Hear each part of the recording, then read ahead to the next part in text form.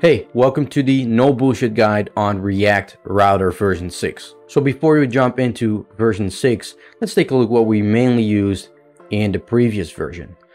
So most of the time, two things. The first thing, defining routes with router, route, switch, and redirect. And we used hooks, mainly use history, use params, and use location. That's all what we're going to cover in this video. So you will learn how to do all of these things, but then in version 6, and we'll have a bonus as well, which is about nested routes, which is a great feature of version 6. So I just created a totally fresh React app, got rid of the files I don't need, and I also installed React Router, which you can do yourself as well by saying npm install React Router DOM, just like that. And of course I have my app running right now. So right in here, I will bring in browser router from React Router DOM, and in there I will render routes also coming from React Router and a route. Just have to import these. Oh, come on.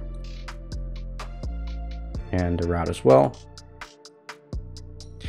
And now right here, route has a couple of properties. First of all, we want to use path.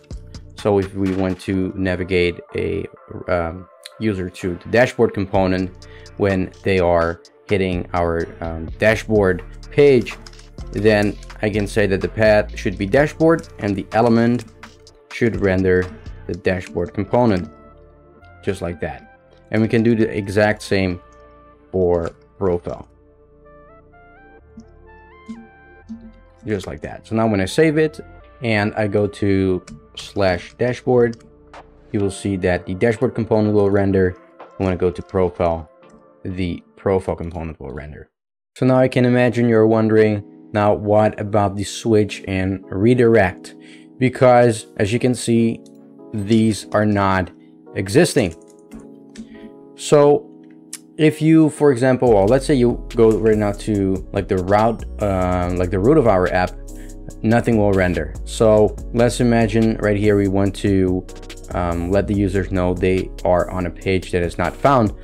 Then you could do something like this. You can use an asterisk right here, and then some right here you could, for example, render a not found component, right? So for now we'll just bring in a paragraph tag that says not found,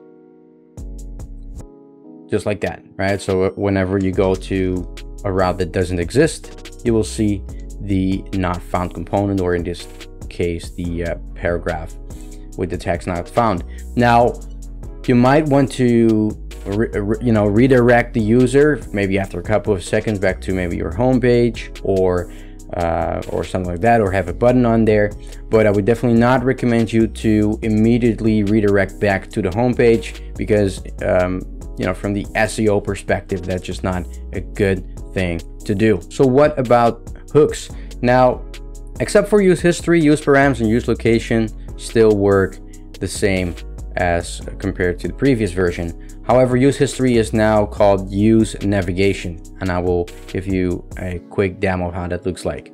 So let's say we want to be able to get users from the dashboard over to the profile page.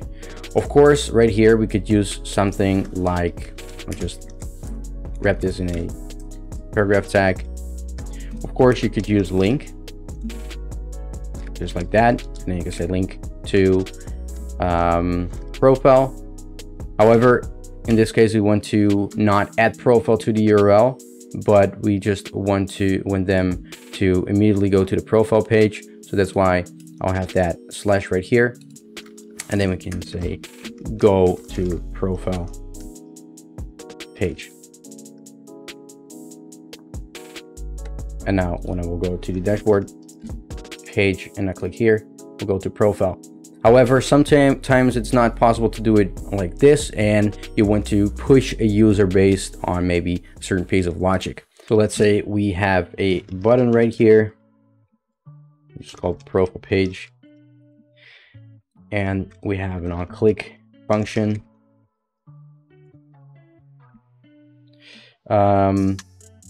for example, with a set timeout of 2 seconds. And then we can say right here, const navigate is use navigate. Just import that from React Router DOM. So this is where we, in the previous version, used use history, but now it's use navigate. And then we can say navigate to the profile page. And then I have to pass the onClick function right there. And now when I go to dashboard and I click on the profile page, after 2 seconds, we are redirected to the profile page. And if you have never used use params, then let me quickly show you how to use it as well. So in the previous version, we would probably have done something like this. And now let's say you can navigate to profile slash, and then, I don't know, like the user ID. We would have done something like that, right? So we would say user ID, and then right here in the profile component, we could say const grab the name from the params, and then we could render something like profile with the user ID. Oh, sorry, I said name. Of course, that should be user ID, just like that. So now you go to the profile page, but if you would have like an ID in here, it would show that right here because it's able to grab the parameters. Now React Router is a little smarter because you can make use of so-called nested routes. So what you could do is you could bring under like a child under this route. So let me just do that. Route, just like that.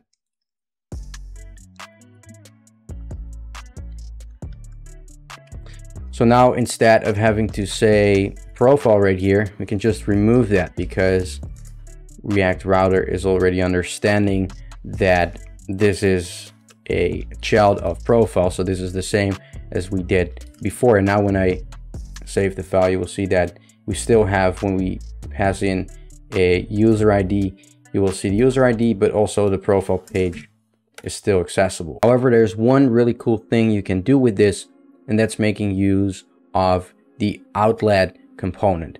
So let's imagine you have a profile page, but within that profile page, you can have multiple components that render, maybe a profile stats or profile data, and well, different components inside of the profile page. So in that case, let's just make a new component right here. Components, and let's call this profile data.